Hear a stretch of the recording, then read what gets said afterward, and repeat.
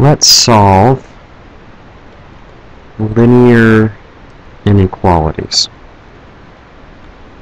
And so we're talking about our linear inequalities, and this is very similar to solving equations in that we're going to talk about and use equivalent inequalities.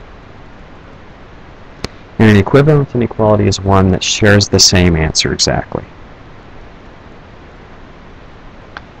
And we've talked about interval notation before. Most of the time we're going to want to answer that, but there's 4 different types of answers. There's the inequality notation, which is what we're going to solve for.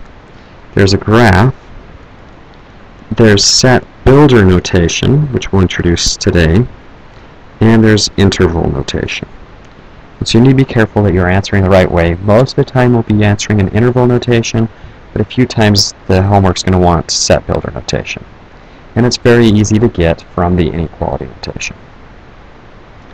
Now, as we're talking about equivalent inequalities, we need to talk about 2 properties. The addition property and the multiplication property. And the multiplication property is a little bit tricky, so we'll start with it. Suppose that I have A is greater than B, and I want to multiply both sides by C. So I'm going to get A times C and B times C. But there's a catch. Because of the fact that we're dealing with signs, we need to make sure that we still point to the bigger one. So if C is positive, then it stays the same. It started as a greater than, it becomes a greater than.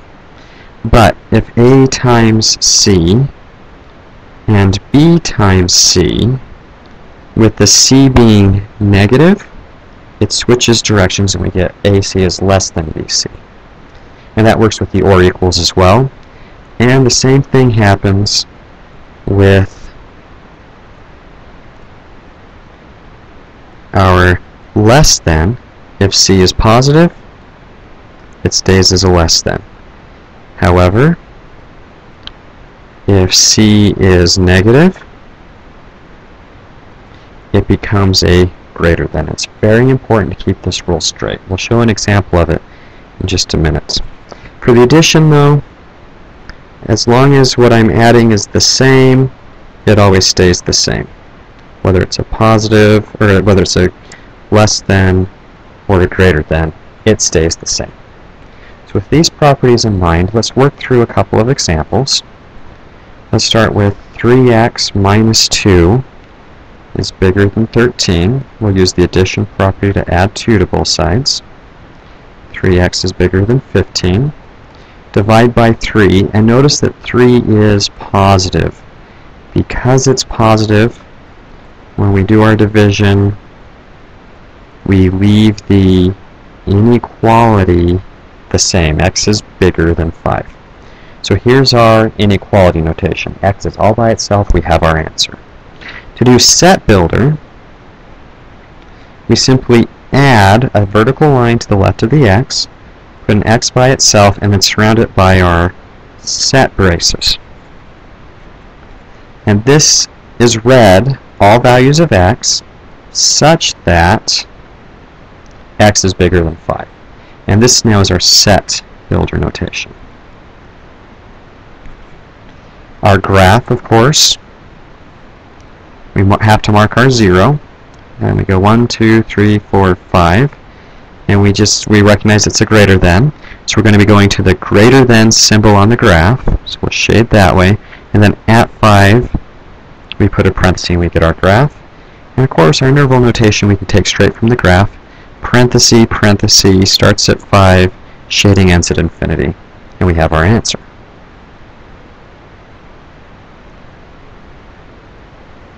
As another example, just to show what happens with a negative, we always want our x's on the left, so we're going to subtract 3x from both sides, and we're going to subtract 3 from both sides so that we can get all the pieces the same. X minus 3x is minus 2x is less than, because we use the addition property. 3x minus 3x goes to 0, minus 7 minus 3 is minus 10. Now when we divide by a negative 2, because negative 2 is negative, the less than becomes a greater than. We get the x by itself, and negative 10 divided by negative 2 is positive 5. And we get the same answer as last time. We still mark our 0. We go out 1, 2, 3, 4, 5. We put our parenthesis there. We shade towards the greater than sign to get our graph. Our interval notation answer is 5 to infinity. And our set builder notation is the set of all x such that x is greater than 5.